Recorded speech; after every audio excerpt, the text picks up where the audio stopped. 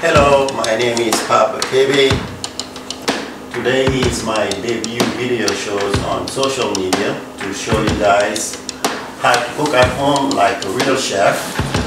This week I have a nice Halloween menu, a little bit scary. It's Halloween, right? The menu has to be scary. So for my soup today, I will have a creamy jack-o'-lantern pumpkin soup. And for my main course, I will have a ghoulish goulash over sleepy noodles. For my sides, I will have roasted graveyard potatoes, steamed black bean cauliflower, sauteed skeleton green beans, and to close it up, I will have some nice roasted bloody beans.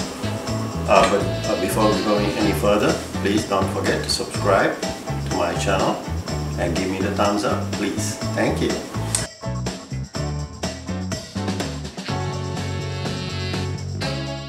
And for your setup, don't forget also to use the right cutting board, the green cutting board for your vegetables and your fruit, and your bucket, your sanitizing bucket in the red one, your sanitizer, and the green one for your soup, so you could clean and keep your area clean. Without any delay, after you seed off the pumpkin, cut it off and seed it off, clean it inside, neat and nice to start the soup. We will start with the pumpkin because it will take kind of long to clean, because that's the harder thing. So you will seed it off, clean it, and cut it in big chunks. Season it with salt and pepper, a little bit olive oil if you want to. Put it in the oven so you could make it soft and peel it off.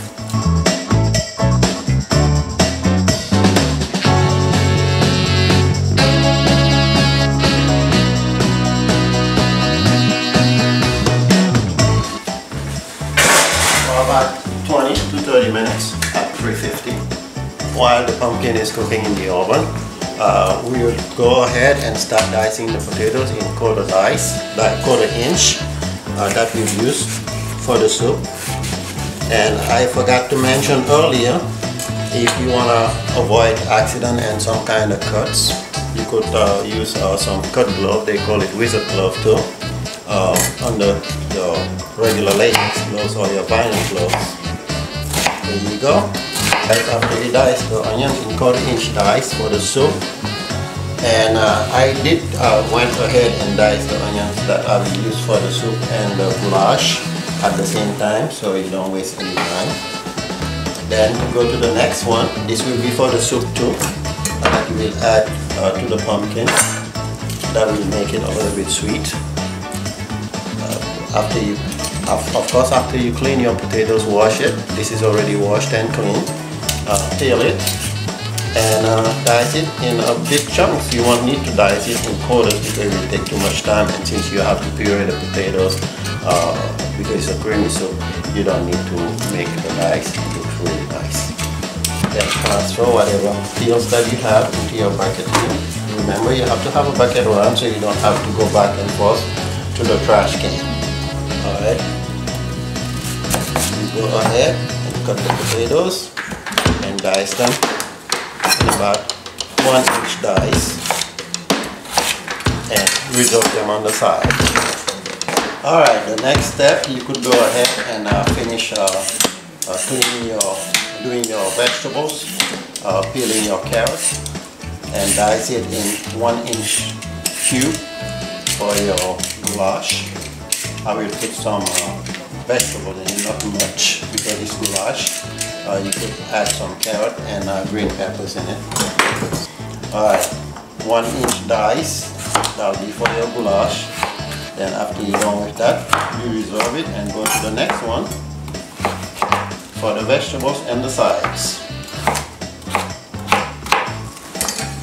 But don't forget guys, between cutting vegetables, don't forget to clean and sanitize your cutting board and your knife and let it get dry for at least a minute.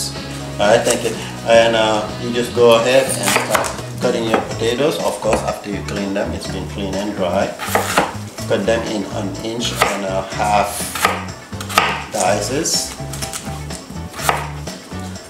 And after you're done with that, if you want to cook it really neat and nice, you will have to steam them a little bit don't get them cooked in the steamer. Steam them a little bit so it will go neat and nice, and the dough will be really soft after you roast it. That's the secret, you have to steam it a little bit. But before you do that, make sure that you soak the potatoes in water so they don't turn dark. Guys, let's check the pumpkin to see if they're ready. Here we go. Don't forget guys, yeah. Oh yeah, they're ready. Nice and ripe. So you could get the skin off.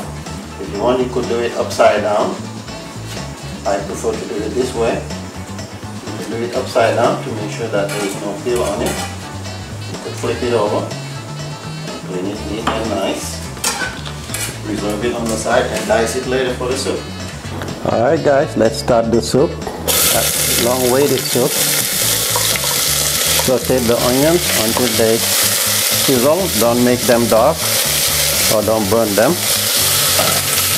Sauteed onions, some fresh garlic. Not too much, swap them. Add your potatoes in it. A lot of people don't put sweet potatoes, I do. So it will complement a little bit the honey, so you don't have to put a lot of honey because the honey has like a strong taste to make it sweet. Then you add your pumpkin. Alright guys, after you are done adding your stock in it, don't forget the salt and pepper. Don't put a lot of it. You could season it later on. You rather season more later than to try to solve the problem when it's too salty. Then you have your nutmeg, your honey on the side. When it's almost cooked and pureed, you could add your honey, your nutmeg, and your heavy cream later on.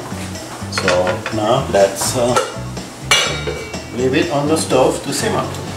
Alright guys, the next step after you clean your beef, obviously I didn't clean this one. After you clean your beef, just dice it in big chunks, not too big, 1.5 inches or 2 inches. Then after you're done, this will be for the goulash, but still don't forget the red cutting board for the red meat, beef, pork, or any red meat. Alright, transfer it to a pan.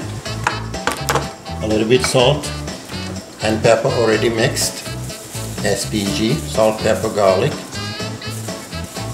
and a little bit olive oil if you want to. If not, you could use regular vegetable oil. Makes it really nice. Since it's beef goulash, I usually add some paprika to my mix instead of the stew. It will be more than that. Nice lean beef. Some people don't put it in the oven, they just do it on the stove right there. We could do that too as well. It's kind of more exciting since the pan is already hot. Alright, let's do that. I'm browning the meat right now for the goulash. A little less of beef base to make it taste really nice for about 1.5 hours to 2 hours. Finish adding your broth. Gonna add a little bit more. Salt, pepper, garlic, olive oil, and a little bit paprika to give it some color. Yes, and a little bit seasoned salt to give it more color, and some kick for the seasoning. And my secret, the vegetable base, to give it a nice little shock. Then mix it right here. Nice. To coat all the potatoes.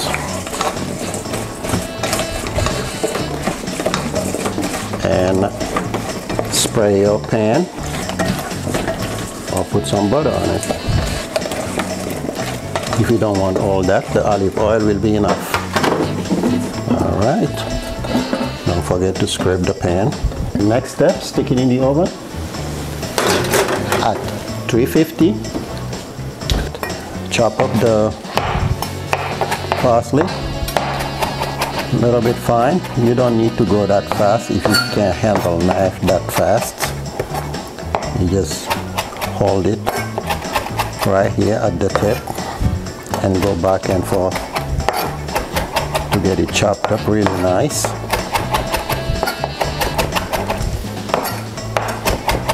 But in the process, do not forget always to clean your cutting board, sanitize it before you use it on the next item. There you go.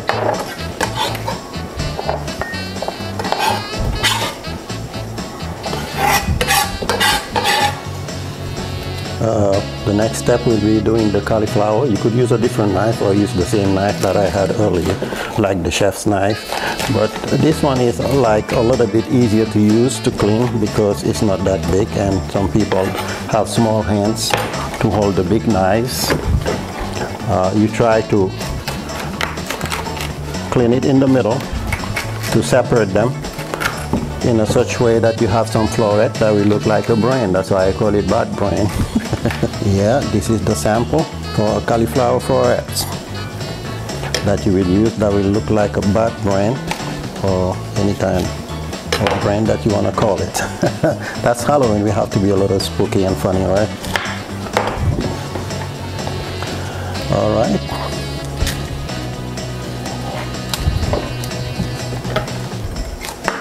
You keep on doing that and cleaning this cauliflower till you have a full pan. And after you're done, you could separate them by hand if you want to, if you don't want to use the knife. If you're in a rush, it could be faster like that. Alright, for the green beans, it will be faster. You could separate them and put them all together and cut the tips. They have been cleaned already. This will be faster because the green beans was easier. Then you go next to the beets. Hold your towel right here and peel it off while it's still a little bit hot.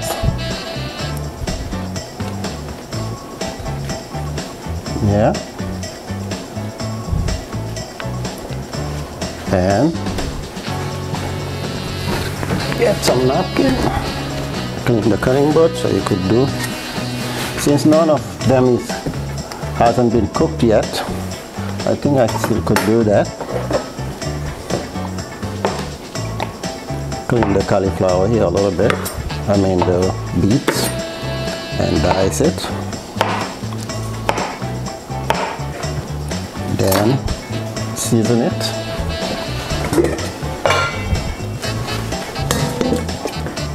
Use some salt, pepper, garlic, and olive oil, and roast it in the oven. That's about it. Alright guys, we made it. We are at the end of the process, and the last thing I will add to the beef goulash, the ghoulish goulash with slippery noodles, will be the sour cream. That's one of the signatures of the goulash beside the paprika. So this is gonna be going here. We'll give it that creamy look and a nice texture. And while this is simmering a little bit at the end of it, I will add a little bit heavy cream into the soup as well. There you go. It will give it that nice creamy look and make it taste really, really good. There you go, I almost missed it.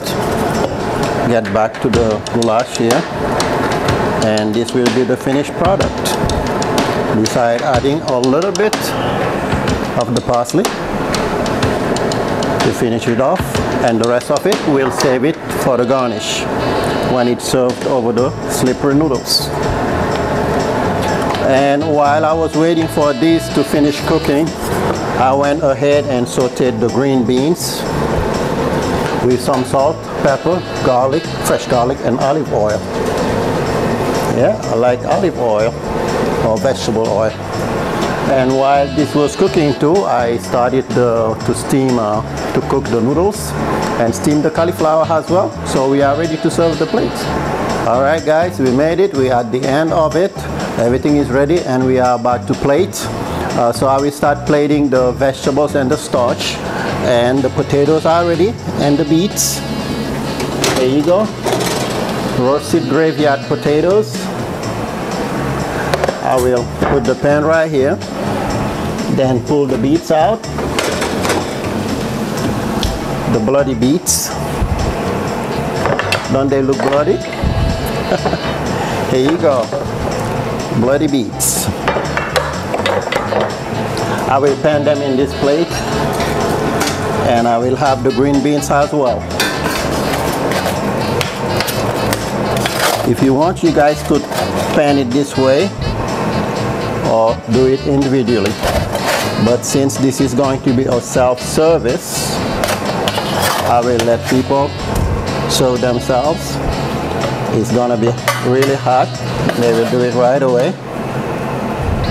But if you're doing that for self-service, you need to use like a chafing so to keep the food hot. Alright, next will be the green beans.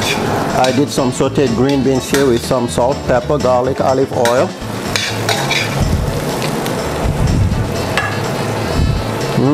They look yummy, the skeleton green beans. Let me go like this.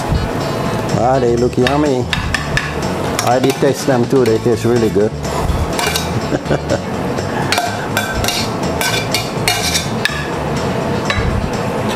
Alright. You will have to try to color coordinate. Cauliflower.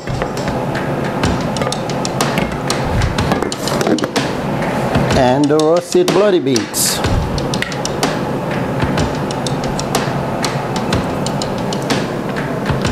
Voila! Looking great. Roasted graveyard potatoes, the skeleton green beans, steamed bat brain cauliflower, and roasted bloody beets. Alright, we'll finish off with the slipper noodles that we'll have on the pan here for the beef ghoulish goulash.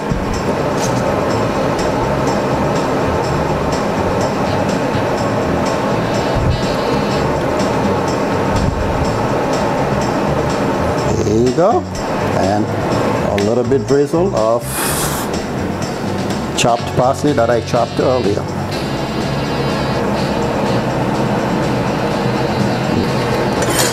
We get some of the soup.